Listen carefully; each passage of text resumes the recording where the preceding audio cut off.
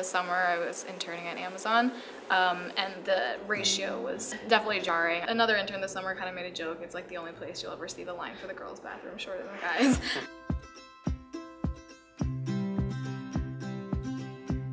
The big question is, how do we now, knowing where we're at, knowing that we have women in some leadership positions but not a sufficient number, how do we increase that pipeline, and how do we do it in a smart way?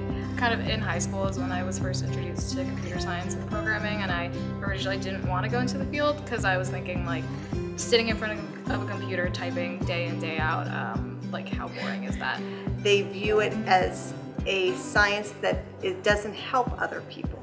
That's not true. The problems that computer scientists face and kind of the products that you end up with are so interesting, and the challenges are always changing. What we do is kind of aim to seed a passion of programming and coding. I would be like, yes, computer science and economics. They're like, oh, economics seems very nice, but really, computer science? You don't really look like the kind of person who would do computer science. I was actually approached by many women on campus about how they could learn to code, and thought it would be a fantastic opportunity to create our own coding group here at Georgetown to really encourage and invite girls from all majors to come and become digital literate.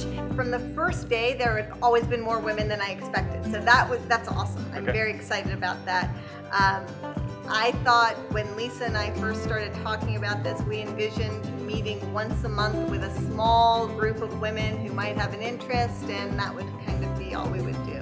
We kicked off with about 100 students, and this year we have 500 students enrolled in our program. It transcends whatever part of Georgetown you're at, and how exciting is that? That's awesome. We definitely bring a completely different skill set to the table, think in how we think, also our leadership abilities. Here we learn so many different languages at Georgetown, but we don't recognize that coding is just another one of those languages. It's beautiful. It has this network effect that can benefit the whole world.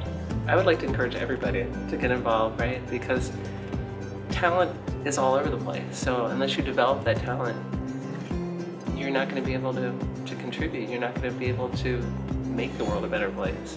So get involved.